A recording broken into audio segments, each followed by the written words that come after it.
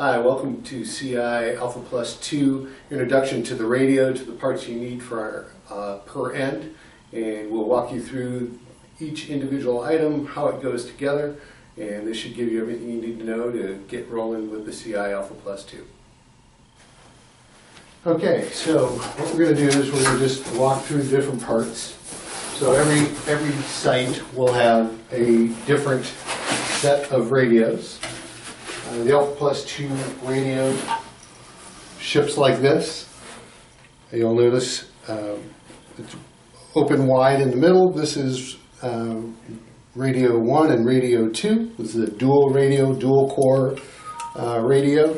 It's got 4 ports, 2 of them SFP, 2 of them copper.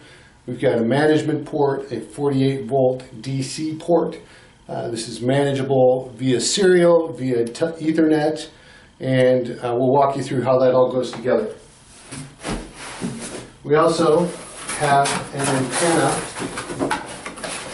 branching unit.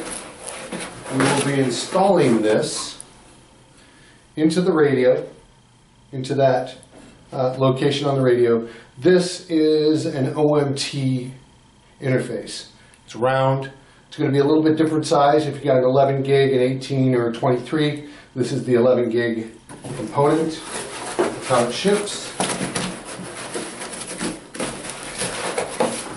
We have an antenna mounting bracket. We've got a couple of cables, different types of cables. This is the 3622. This provides you with a serial connection to the radio. This is the 3616. This provides you an Ethernet connection as well as power feeds for pathing the actual radio. We have a grounding kit. This is the 42025. This is radio grounding kit. It's got the lugs, the ground cable. We have an RJ45 surge protection. So this is just a little, just to protect the actual RJ45. So it's just very simple, mount it in, ground it. It provides protection. You'll have one of those per end. This is our DC power feed, if you should need it. Again, this connects directly to the radio. It's stub-ended so that we can actually connect it to power cable that's run up the tower. And last but not least, this is our connector. This is called a P20101. It's actually, we call it the Rosenberger connector. Well, actually, they call it the Rosenberger connector. And this is a connector that we use for all types of connections to the radios. You can see it's basically just 3 parts. Whether it's copper, whether it's fiber, we use the same connector. So we're going to actually walk through the basic components on this radio and then how to kind of take it to the next step of actually starting the install. So again, as I mentioned before, the ALFOPLUS2 is a 4-port dual core radio that's got the ability to support, depending on your throughput, your modulation, your channel bandwidth, up to 2 gig worth of capacity. So on the back side, and we'll see if we can get this correct, we have ports labeled here. You have 1, 2, 3, 4.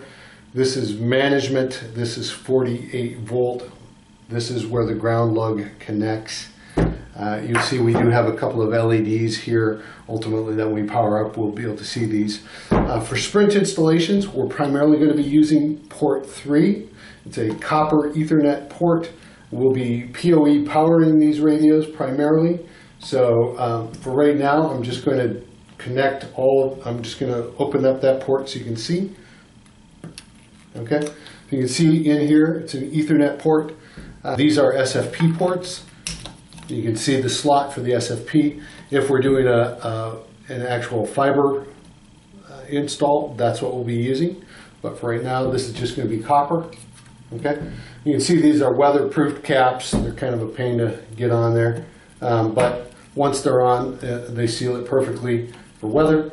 So those are my Ethernet ports. Again, LAN 3, port 3 is the one we're going to be using for standard Sprint deployments. And again, management port 48 volt. So you'll see that it's actually, the OMT is a circular interface. This is different than the hybrid, which is an oblong or rectangular interface. We also have another interface that actually provides dual waveguide connectors. This is what Sprint is going to be using 90% of the time. Well, actually, the CI part number is labeled right here. On your BOM, you should have a part number that is associated with that, or an IMN number. Okay, now you'll notice this actually can only fit one way. If I try to put it in that way, I actually am not able to actually insert it correctly. So it's made for protection. We have a rubber grommet on the inside, and when we actually screw these in, we want to use a balanced approach. So in other words, we want to make sure that it sets down nice and flat. Okay, so what there is in the manual a recommended procedure for which ones you do first, second, third, fourth, fifth, sixth, seventh, and eighth. These are 7mm bolts, so you'll need a 7mm socket or nut driver. Okay, and I'm not going to do them all, but you can basically see what we're doing here. Okay, so I happen to have a nut driver here, so literally we just sink these down, kind of round robinish, similar to if you were doing your lugs on your car. Okay, again, there is an actual order in the manual. Okay, literally that's it. There's eight screws or 8 bolts and washers. Apply them all, cinch it down. There is a torque setting in the manual. Please use that. You want this. This is obviously, if this leaks, we're going to have problems with performance of the radio. Okay, so that's basically the first piece. Is we're putting in this component that actually mates with the antenna. Now the second thing we actually have to do is put on the antenna mounting bracket. It's a very straightforward component. 4 bolts. These are 10mm bolts.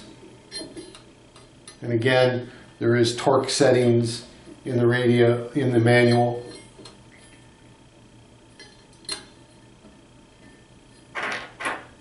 Okay, I'm not going to torque these down.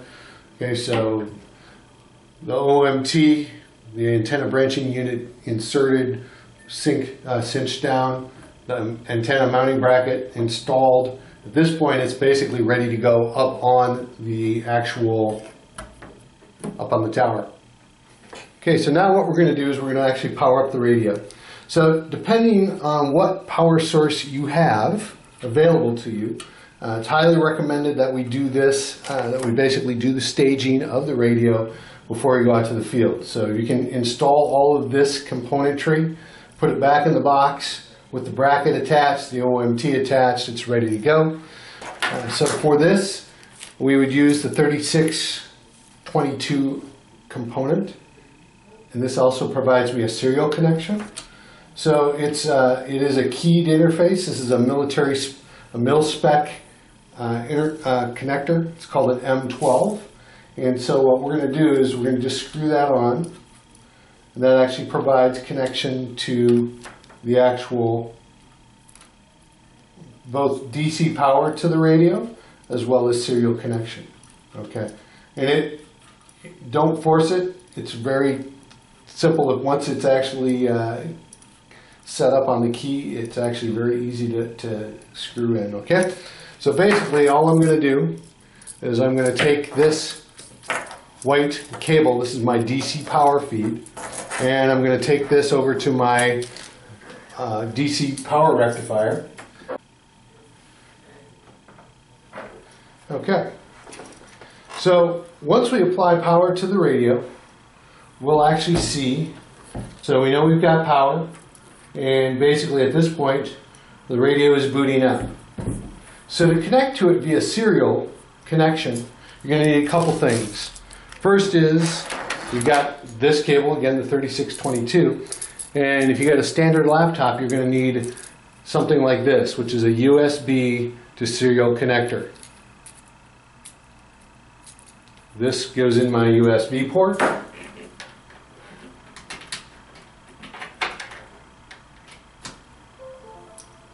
Alright, and at this point, I should be ready to actually start running the radio.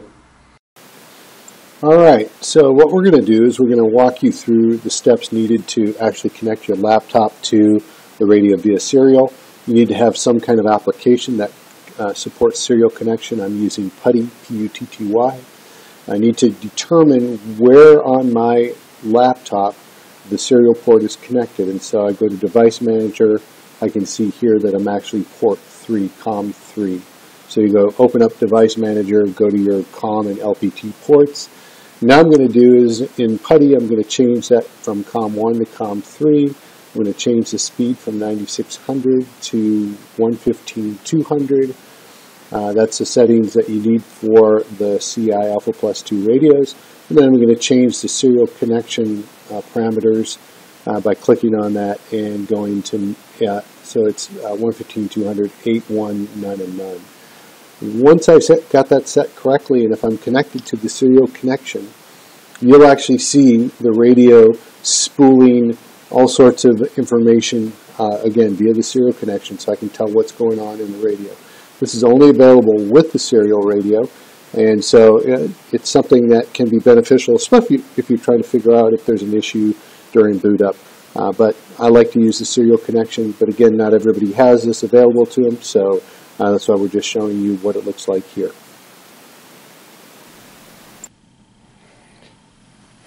Okay, we're going to show the alternative method for connecting and powering up the radio. So again, I've got everything installed correctly. Now I've left the DC and serial connector attached, so you can see it's a different port that we're actually going to be using for the Ethernet connection. Okay, so this is again serial and DC power, so I don't have a power source like that. I don't need this cable. It's a great cable to have in case you do have DC power. Okay, so going forward, what we're going to do is we're actually going to power this radio up via PoE. Okay, so for PoE to work, I need a PoE unit. This is an indoor AC PoE. Generates 56 watts. That's sufficient to power the SIAE ALFOPLUS radios. I need Ethernet connection, and by default, port 3 and port 4 are actually set up to support PoE. So what I'm going to do is I'm going to plug that in. So at this point it's booting. So again, I'm powering the radio using PoE. Okay, and for this to work, I've got to know, I'm going to have to telnet to the radio, and I need to know what the radio IP address is. By default, these radios, 172.20.255.15, that's for the high radio, or 172.20.254.14, that's for the low radio. So to determine what type of radio you have, you can look right on the actual radio itself, and it tells you here, this is a ALFOPLUS2, and it's a 3 high. This the subband is 3H. So we know this is a high radio, so the IP address for this is 172.20.255.15. Okay, so to be able to do that, I also need to be able to actually log into the radio, opening a Telnet session. Now it takes a few minutes for the radio to boot, and we're going to wait a couple of minutes, and then we'll Telnet in and walk you through the basics of it. Okay, so we've got our laptop connected via Ethernet to the radio, but I need to change my adapter settings. So what we're going to do is we're going to open up my network connections, go to the Ethernet, and change the adapter options. So up in the right-hand corner. Okay, and I'm going to look for my LAN connection. This is unidentified, and we're going to go and change properties. Go down to properties, we want to go for the IPv4, change properties there, and at this point I enter in the appropriate IP address. It needs to be on the same subnet as the actual radio, so I'm going to enter in 172.20.255.100 and hit OK and close. You don't really have to close it, but at this point we're going to go ahead and validate that we can talk to it. So I'm going to open up a command window that's CMD, and I'm going to ping the IP address of the radio, so 172.20.255.15.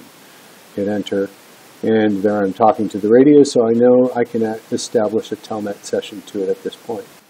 Okay, so we pinged the radio, we know we can talk to it via IP. Now we're going to open up and Telnet to the radio. So I'm going to use the Microsoft Telnet client. For some reason, PuTTY was not being captured by my screen capture software, so I actually enabled Telnet in my Microsoft attributes, Windows attributes. And so here I'm opening 172.20.255.15, and we can validate that we are indeed talking to the radio. Really, any Telnet client will work. You might use Secure CRT, you might use PuTTY, you might use something else. And here we're actually using the Windows Telnet client. So that's basically everything you need to know to talk to the radio, establish connection, and at this point you're ready to start with the method of procedure for configuring the radio for the site-specific details. Thanks very much, and have a great day.